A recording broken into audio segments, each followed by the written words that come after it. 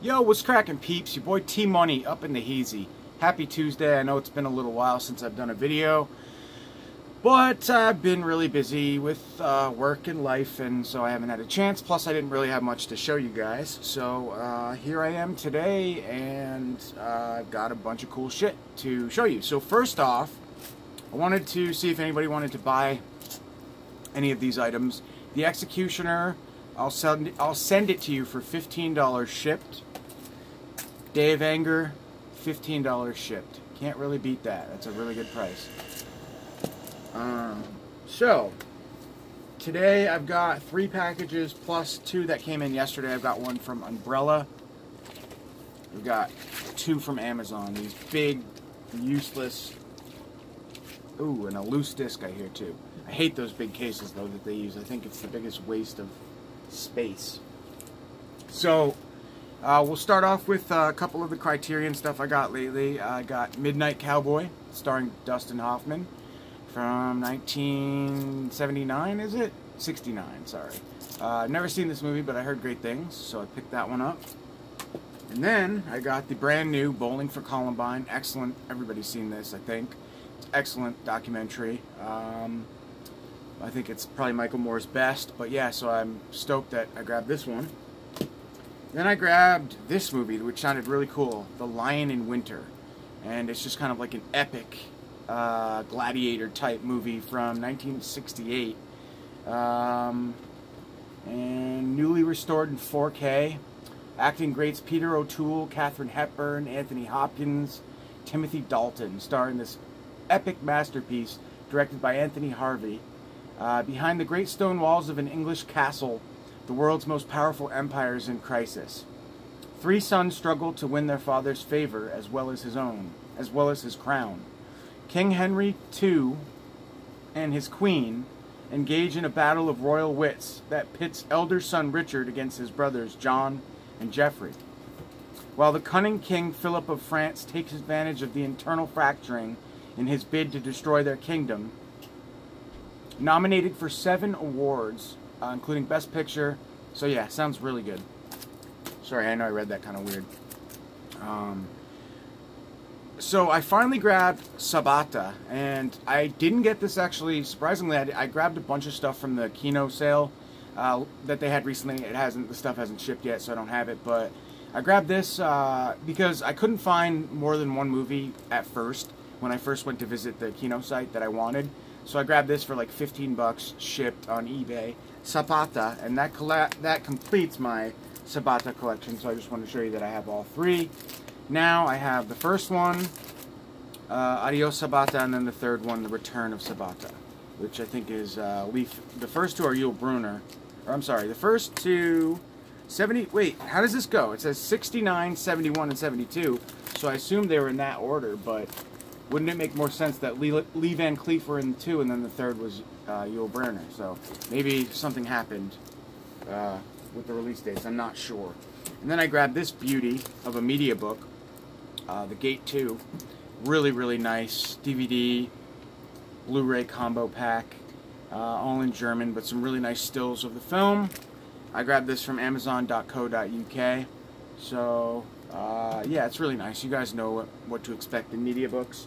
It is Region B, but I think it does play on an all-region player, and it has special supplemental features from Michael Felcher at Red Shirt Pictures. I'm a big fan of his work and features altogether, so really stoked to have picked that one up. I got it for like 30 bucks, 35 bucks shipped from the UK, so not a bad deal for a media book. Alright, and we'll get into the packages. So first up, I've got this loose disc package that I want to get into. Anxious. Get it open. These should all be Blu-rays. Alright, so first up we have The Martian Chronicles in a nice slipcover. It's from Kino Lorber. Boom, boom. I actually didn't know it included a slip, so that's a nice bonus. And I honestly didn't know that this was from Kino Lorber. It was a little bit more pricey than your average Kino release.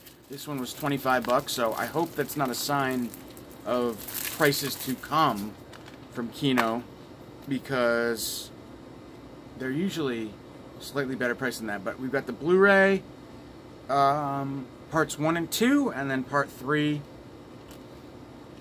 on a second disc. So it's a 2-disc set. I've actually never seen The Martian Chronicles, so really excited. Ray Bradbury's Martian Chronicles. Newly restored and mastered in HD.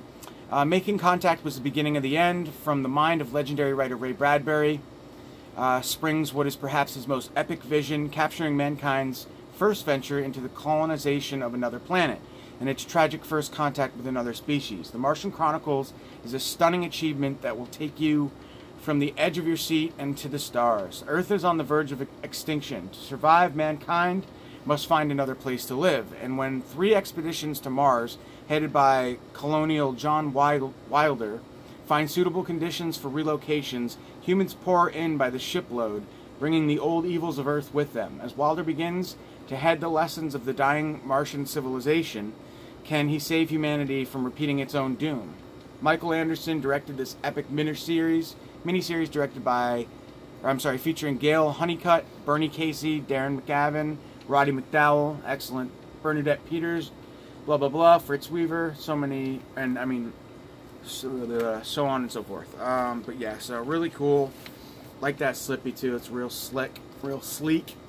Nice matte finish. Dig that artwork for sure. So awesome. So that's the Martian Chronicles, and then in this package we have a movie that I absolutely love, and I didn't know this was put out by Retro Media, but I'm a big fan of this movie. It is the original Snow Beast, my favorite of all of them. If you guys like Killer Yeti films that have a nice winter atmosphere, really cool, very atmospheric, I highly recommend you guys check this one out. It's from 1978, I believe. Why does it say black? Does it say black and white? This film isn't in black and white. Huh, confused. Maybe it says BBW, but I'm pretty sure it says B and W. But Bo Svensson, Clint Walker, really good. Finally descending from its mountaintop hideaway comes Snow Beast, 1977. Another monster runs rampant entry into the dazzling world of low-budget TV movies.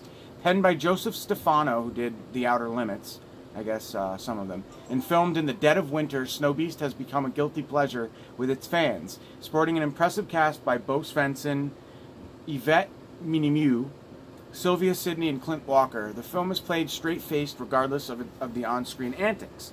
Included here are 2 versions of the film. The CBS Late Night Movie rerun from '78 that clocked in at a reduced running time of 72 minutes, and the longer original version restored using both digital and 35mm film elements. Really cool. And then in here you get all kinds of very nice, really nice, cool disc artwork.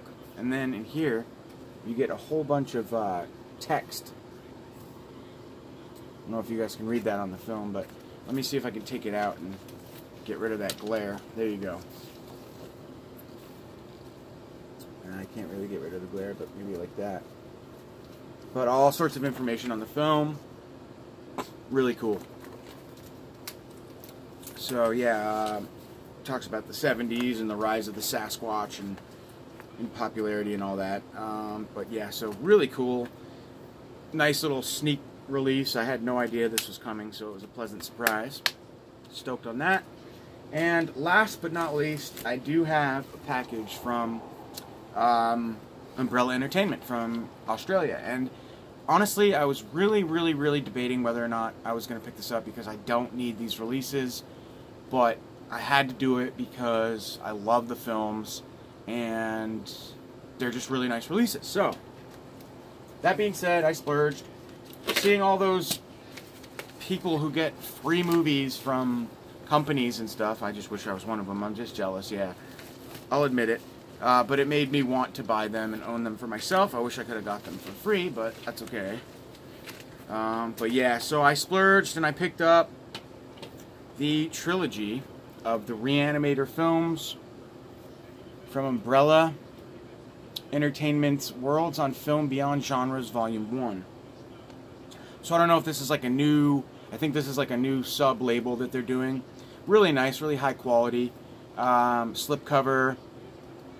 Special features, 2-disc set. You've got both cuts, the unrated version and the integral cut. And if I'm not mistaken, this was released in a 2-disc set a while ago from Umbrella. So this is kind of like a re-release, maybe with some additional features. Not really sure what's exclusive to this release, but 2-disc collector's edition contains 2 cuts of this horror classic, all the gore of unrated version along with extended scenes from the original theatrical cut. I'm not going to open this. It's been shown multiple times from people online, so check their videos out if you want. And then I have volume 2 of Worlds on Film Beyond Genres. This is actually Bride of and Beyond Reanimator. So got the trilogy here. Tons of special features on this. I'll go ahead and pause that in case you're interested in taking a gander.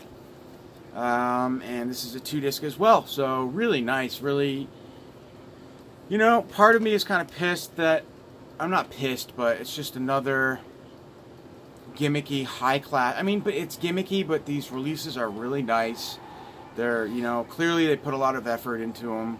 They're nice and thick, 2 discs, bunch of special features, slip covers, you know, everything that the collector wants, the boutique collector that is, or the niche collector, whatever you want to call it, niche horror collector. Physical media. Here I am blabbing and I'm dropping my movies, but yeah. So I don't know. I got sucked in. I needed them. I needed these in my life. What can I say? So, anyways, really stoked on all those. Anybody wants to buy those 2 movies I mentioned in the beginning, let me know. Drop a line. Hope everybody's doing well. Should be filming another video pretty soon, so stay tuned for that. Hope everybody's, like I just said, is doing well. I just said that twice in a row. I know, I'm not crazy. But yeah, it's been a while, so new phone. This is the first time I'm recording on my iPhone. Fuck! My Android 9, S9, Galaxy 9. It's not a Note, it's just a regular one, but that's actually part of the reason why I haven't, well, not really. I wouldn't have done a video anyway because I didn't really have anything to show you. But, yeah, I didn't have a phone for the last few days because my phone decided to just randomly fucking start short-circuiting and the screen went dead and I didn't have a phone for a few days. So, good to be back. Good to do this video. Thanks for watching. Talk to you guys soon. Peace. Fuck! It's still on.